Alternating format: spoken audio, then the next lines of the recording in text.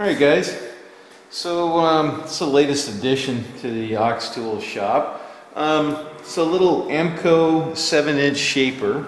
I think these were marketed by Delta back in the day. This is a pretty old one actually. It's got a tag on the other side that says war finish on it, so it's going to be World War II vintage. It's got a few little problems, nothing too major. We're going to do a little survey here and kind of go over it, take a look at it and some of the features that it has. It's a cute little it's a cute little shaper, and if you're going to play with a shaper, this is probably a good. Oh, there's a little crack right there. I just noticed. It's a good little size to you know, kind of start out on, as opposed to buying one that weighs 3 tons or something like that. So anyway, we're going to kind of go over this and we'll take a look at it and talk about some of the features. I'm learning about it myself, so I've actually never run a shaper in my whole career, so which is I don't know if that's amazing or not amazing or what, but I'm looking forward to playing around with this. Long term, I don't know what we'll do with this. It's kind of neat for certain kinds of things, odd dovetails, internal keyways, things like that, that are difficult to do any other way. So let's pop around the other side, we'll take a look at it, and we'll do a little tour. Okay, so here's this is kind of the business end here. This is where all the magic happens. So now, there's some shaper guys out there, so forgive me because I may kind of butcher some of the names here, so for the different things. So first off, let's look at this. We got a vise that swivels around pretty much all the way around. Normally you'd use it kind of like that, which always struck me as odd, that you're kind of cutting against the moving jaw of the shaper. So I always thought that was kind of strange. Normally, in a milling machine, when you have high load, you go against the fixed jaw, but obviously that makes it kind of tricky. Anyway, just an observation on my part. Now it's got this block here that's grooved in a bunch of different ways, and it looks like this vise can go on the side here. There's a hole through it. There's a nut underneath that locks this thing down, and then there's a scale. Let's see, let me rotate it around. There's a scale on the side here, and it looks like it's got some keys so that you can lock this in at 90-degree increments as well. So it's kind of neat. So there was a couple things that were kind of, I would say, jammed up on it. Let's raise this up a little bit. So it's got a little a vertical lead screw here, and it goes through, and it's got a little bevel gear to change directions there, which makes this a little bit high force here. So I think this is just for gross adjustments, and then you have increments here. Let's see, can you see that? It's just out of the frame. On the this top slide here, it's got a graduated dial. Now, dang, once again, right out of the frame, huh? Okay, I need to reframe this a little bit. All right, that's a little better. So the first thing that was kind of jammed that I freed up was this foot here. This is a support foot. So I think you make your gross adjustments, set this foot down, lock that little monkey down, and then that firms up this whole mess here. And then up here you make your precision depth cuts here, because this is a graduated dial here. And this is our clapper box, I think is what this is called. And this, let's see here. I got enough tools here now that I can. So this head rotates, so you can feed down at an angle. Okay, so you can feed down and this would be for something like cutting dovetails, external or kind of internal dovetails, so you can swivel that around.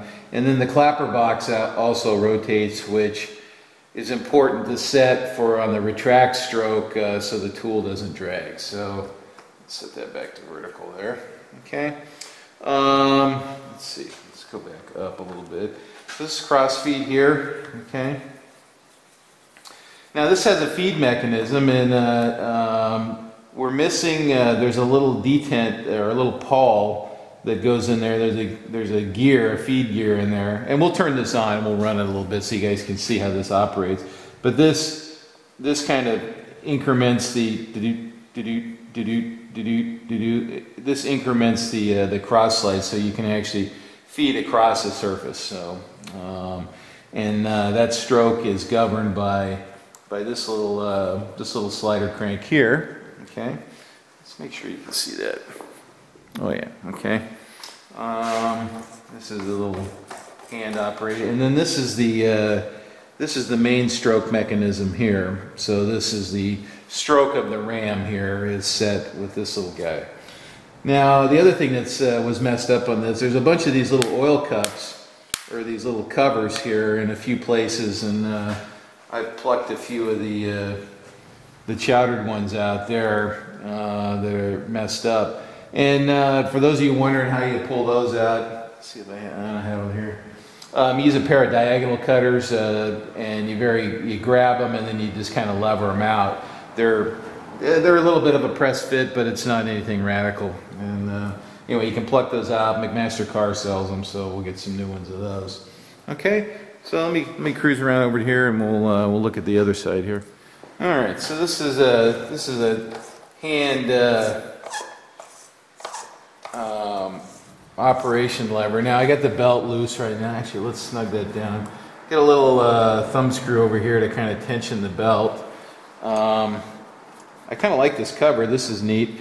I like the decoration of this cover, but also what's cool is it's kind of a hinge down thing, and then it's got some thumb screws to kind of lock it in position. So, and then you can change your speeds here.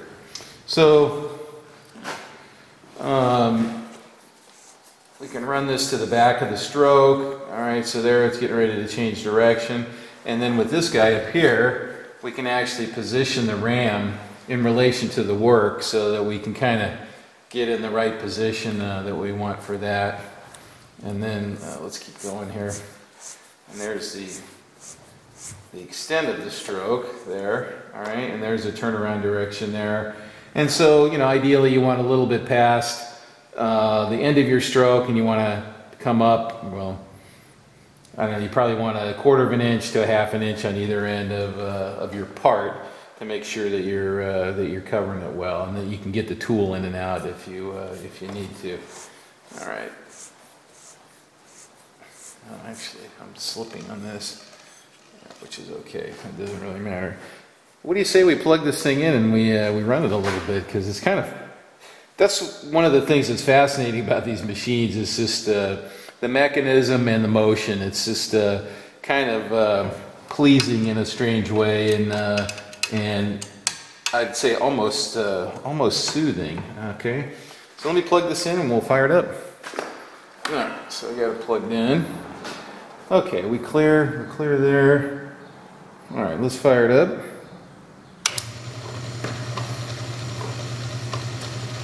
See, it's just kind of, I don't know what it is, it's just pleasant, right?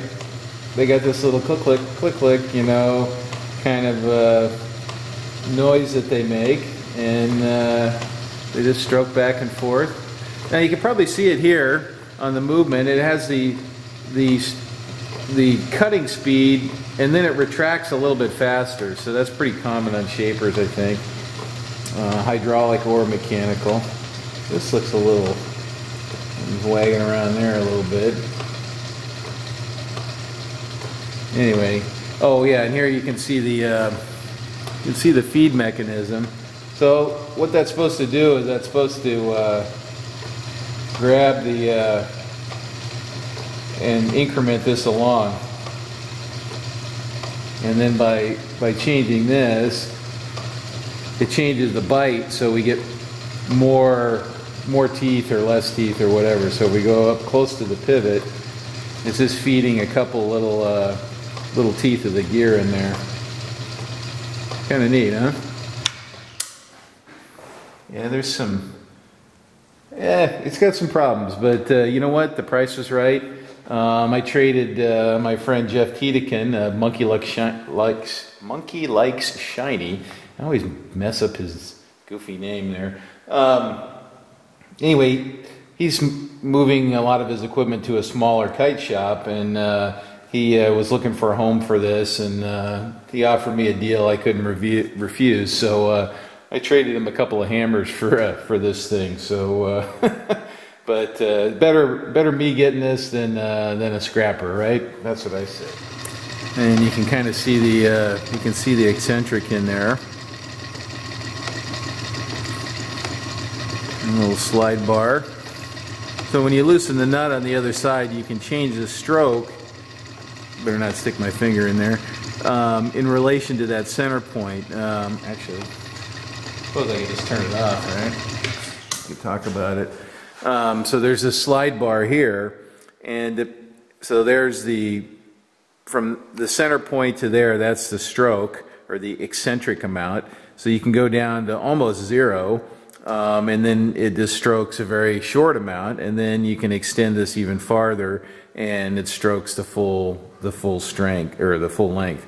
So now this is officially a 7-inch shaper, so usually that means the stroke length.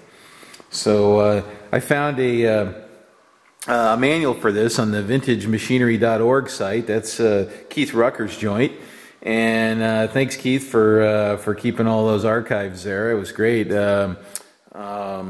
I just downloaded it, a little PDF, and I got a manual, like bing, bing, bing, and I'm done. So pretty cool.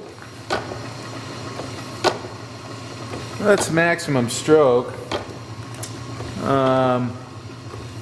and you can see the rapid return pretty easily now on the longer strokes. So that's feed, retract, and you can see that, you know, I've been spooching some stuff in there, and it's pretty dirty kind of overall. Really, the whole thing needs to be taken apart, but we're going to play around with it a little before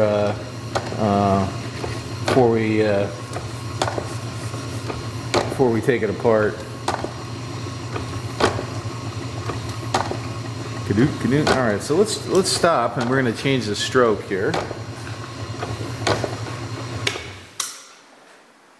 Oh, lucky me. I got it. There's an arrow that you line up to change the stroke. It puts that slide, it puts this slide vertical so that you can change the stroke.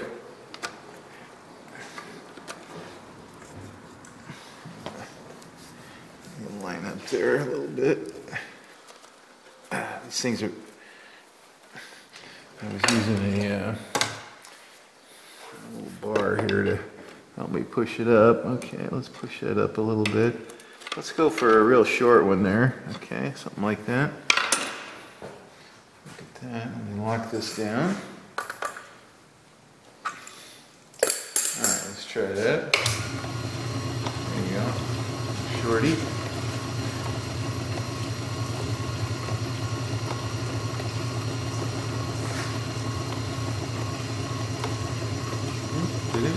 Pretty cool. Alright. Yeah, this thing's a mess here. That thing's made out of bronze, it looks like. That screw's a little chunky looking there. So anyway, I don't know, what else? What else can we look at on this thing? Alright, so here's a couple of the problems here. It's got some kind of sketchoid electric here. No bushing in there, and we got a spare conductor that's clipped off. No cover on this, and you know, no bushing or anything there, so that needs to get fixed. I kind of like this switch. I'll probably keep that, although this thing is totally in the way right here, so I may kind of redo that a little bit. Oh, looks like we got a hole right here, so we'll cap that one. We'll bring the power in here that's away from this, and then we'll bring a line across over here, maybe a piece of liquid tight or something like that, to make it nice.